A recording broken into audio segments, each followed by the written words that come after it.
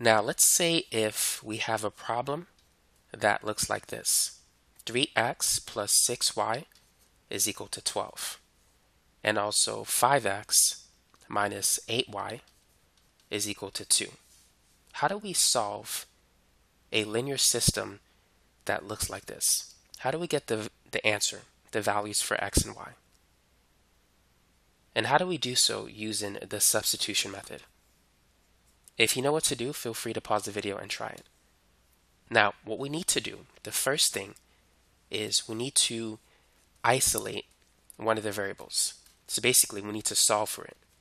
It can be x or it can be y, but we need to get one of them by itself. And so you can pick an equation.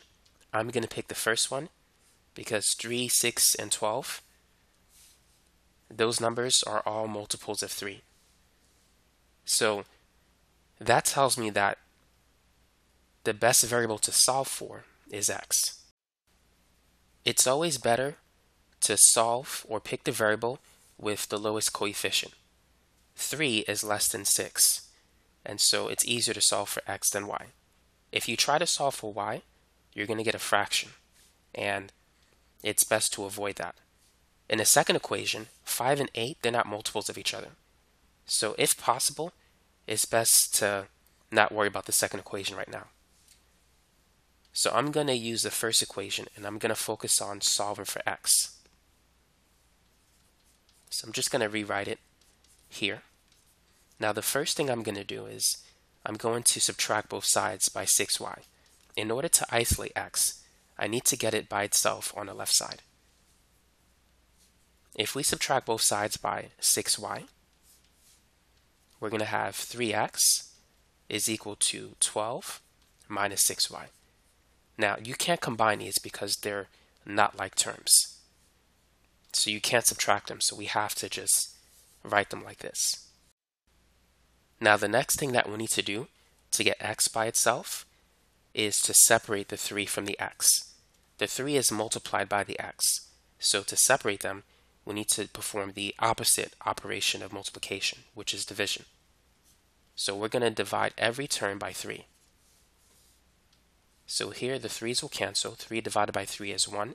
You can write 1x or simply x. 12 divided by 3 is 4. And negative 6 divided by 3 is negative 2. So negative 6y divided by 3 is negative 2y. And so as you can see, we have an equation where x is by itself, and we don't have any fractions, which is great. So that's why I wanted to start with this equation, because if you divide 12 and 6 by 3, you get a whole number. If we started with this one, let's say if we solve for x, when we divide 8 by 5, that's a fraction. When we divide 2 by 5, it's also a fraction. Likewise, let's say if you wanted to solve for y, if you divide 5 by negative 8, fraction. So that's why I decided to stay away from that equation. Now sometimes you have no choice but to deal with fractions, and we'll cross that bridge when we get there. But for now, let's continue. So let's get rid of this. Let me make some extra space. Now what do you think we need to do at this point? So once we isolate a variable, in this case x, we need to replace x, well, not in the first equation, but in the second equation. So we need to replace this particular x variable with 4 minus 2y. We got this equation from the first equation. Now we need to plug this in to the second equation. If we plug it in back to the first equation, it's just going to be no point. So let's substitute x with 4 minus 2y. So now we have one equation with one variable. So now we can calculate the value of y. So let's begin by distributing the 5. 5 times 4 is 20. And 5 times negative 2y is negative 10y. And then we can bring down the negative 8y. Now, our next step is to combine like terms. So we have negative 10y minus 8y, which is negative 18y. Now, what should we do at this point? What I recommend doing is subtracting both sides by 20. And so these will cancel. We could bring down the negative 18y, and 2 minus 20 is negative 18.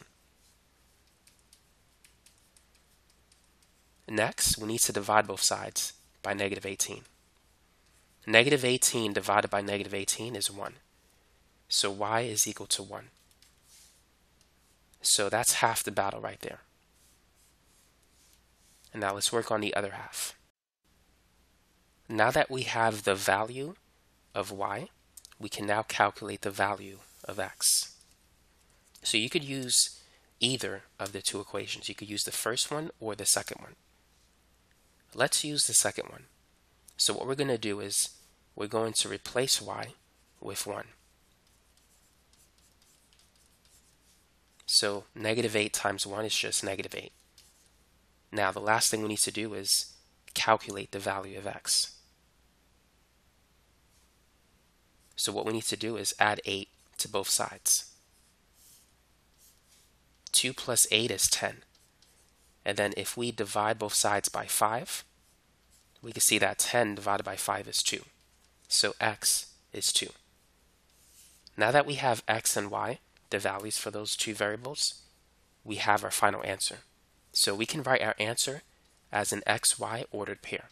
So we can say the answer is 2, 1. X is equal to 2 and y is equal to 1. And so that's how you can solve a linear system by substitution. Now, here's another one for you. 7x minus 5y is equal to 1, and 8x plus 4y is equal to 40. Which equation should we begin with if we wish to solve it by substitution? Would you use the first equation or the second equation if you want to avoid fractions? Because technically you can start with any one. Now, looking at the first equation, 7 and 5 and 1, they're not multiples of each other. So I'm not going to use the first equation. Looking at the second one, 8, 4, and 40, those numbers are multiples of each other. So I want to use the second one. Now, the second thing I need to consider is, do I want to solve for the x variable or for the y variable? To avoid fractions, pick the variable with the lowest coefficient, in this case y, because 4 is less than 8. So what we want to do is, in this problem, we want to isolate the y variable in the second equation, because by doing so we can avoid the use of fractions, making our life a lot easier. So let's start with the second equation and let's isolate y. Let's begin by subtracting both sides by 8x. And so we could bring the 4y down. So what we have is 4y is equal to 40 minus 8x. Now, the last thing we need to do here is divide everything by 4. And so we're going to have y is equal to 40 divided by 4 is 10, and negative 8x divided by 4 is negative 2x. So we have y is equal to 10 minus 2x. So because we got that expression from the second equation, we need to plug that expression in to the first equation. So what we're going to do is replace y with 10 minus 2x. And so we're going to have 7x minus 5 times 10 minus 2x is equal to 1. So now, because we have one equation and one variable, we can now calculate the value of that variable. So let's begin by distributing the negative 5. Negative 5 times 10 is negative 50. And negative 5 times negative 2x is positive 10x. So let's combine like terms. We have 7x plus 10x, which is 17x. And then we can add 50 to both sides. So 1 plus 50 is 51. So we have 17x is equal to 51. Now we can divide both sides by 17. And so 51 divided by 17 is 3. So we have the answer for the first variable. X is equal to 3. Now, what we could do at this point is we can plug this in to the first equation or the second equation to get the y variable. But also, one thing that I forgot to mention in the first example is we can also plug it in here and get y as well. And that will be easier. So let's do that. Let's replace x with 3. So y is equal to 10 minus 2 times 3. 2 times 3 is 6. 10 minus 6 is 4. So y is 4. So our answer as an ordered pair is 3, 4. X, y. This is it. Now let's move on to our third example. So this one is going to be a little bit harder than the other ones.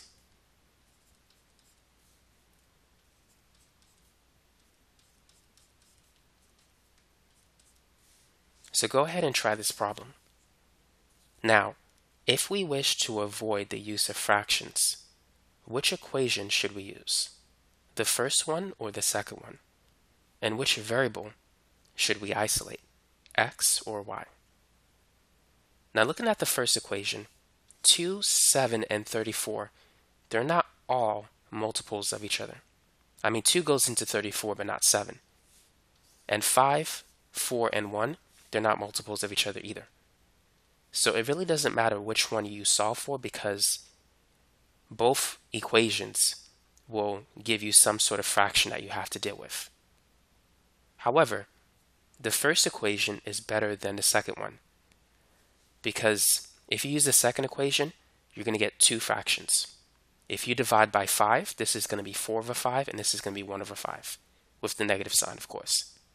However, if we use the first equation and if we isolate x, dividing 7 by 2 will give us a fraction, but dividing 34 by 2 will give us a whole number. So we only have to deal with 1 fraction in that case. So let's go ahead and isolate x in the first equation.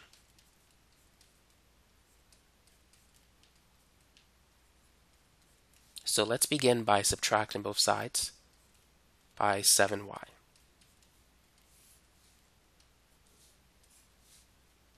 So this is going to be 2x is equal to 34 minus 7y.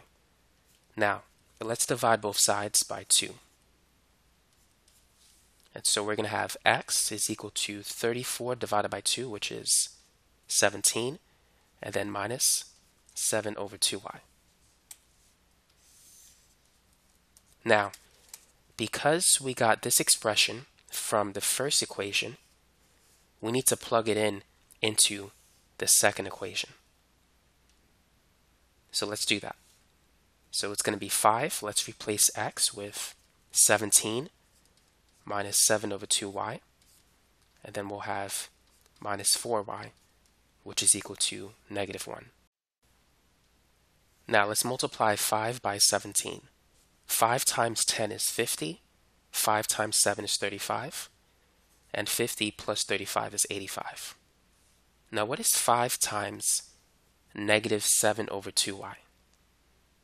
All you need to do is multiply 5 by 7. 5 times 7 is 35. The 2 is not going to change, and the y is not going to change. So thus 5 times negative 7 over 2y is just negative 35 over 2y. And then we have negative 4y and negative 1. Now for those of you who don't like fractions, if you want to get rid of them at this step, here's what you need to do. Identify the denominator, which is 2. And so you want to multiply every term on both sides of the equation by this number. So we have 2 times 85, which is 170, and then 2 times this fraction. The 2's will cancel, and so you're going to be left with negative 35y. And then 2 times negative 4y is negative 8y, and 2 times negative 1 is negative 2. Now let's combine like terms. So we have negative 35y minus 8y, which is negative 43y.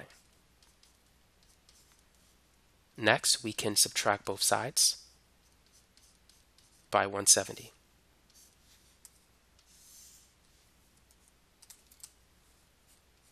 And so this is going to be negative 43y, which is equal to negative 2 minus 170. And so that's negative 172. And then we need to divide both sides by negative 43.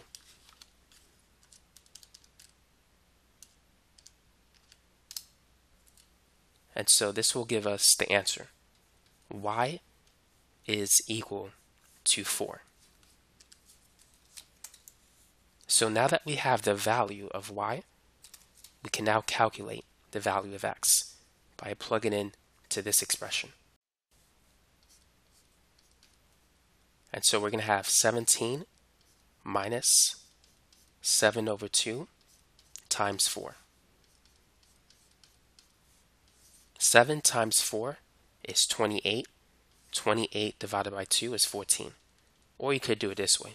4 divided by 2 is 2. 2 times 7 is 14. Your answer won't change. 17 minus 14 is 3. So x is 3. Thus, our final answer as an ordered pair is once again 3, 4. And so that's it. So now you know how to solve a linear system of equations by substitution. So that's basically it for this video.